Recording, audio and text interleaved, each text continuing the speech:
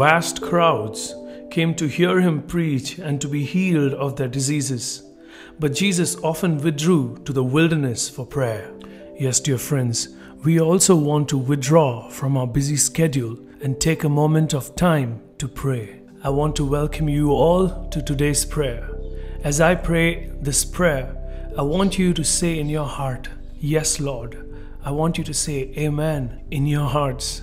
Let's pray. Heavenly Father, thank you for blessing me with yet another day to live and walk with you. Father, I pray that I will lead a life that is pleasing to your eyes, God. You said in your word that it is impossible to please you if we do not walk in faith in you. Father, give me faith today, Lord. And your word says that you have already given us a measure of faith, Lord, and I trust that, God. Help me to have faith in you and in your word. Today, I pray that I will act and make decisions according to your will.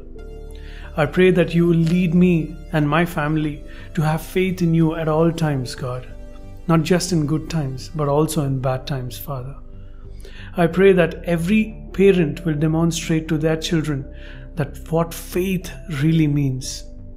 I pray that we would always walk with you and be closer to you more than ever before, God.